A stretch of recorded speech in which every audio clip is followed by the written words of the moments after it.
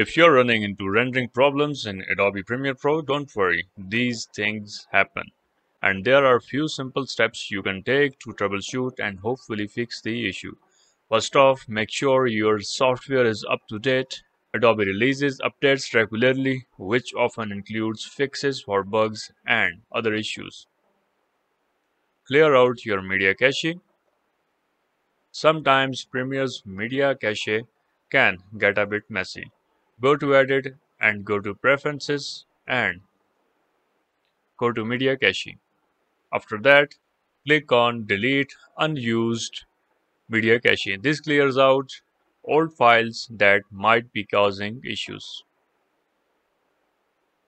So now double check your sequence setting. Make sure that your sequence setting like resolution and frame rate match your video file. If they don't, it can lead to headache during rendering.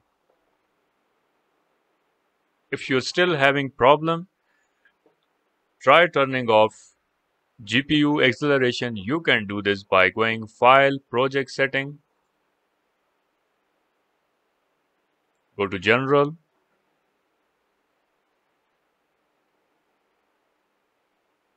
Setting to Renderer to Mercury Playback Engine software only.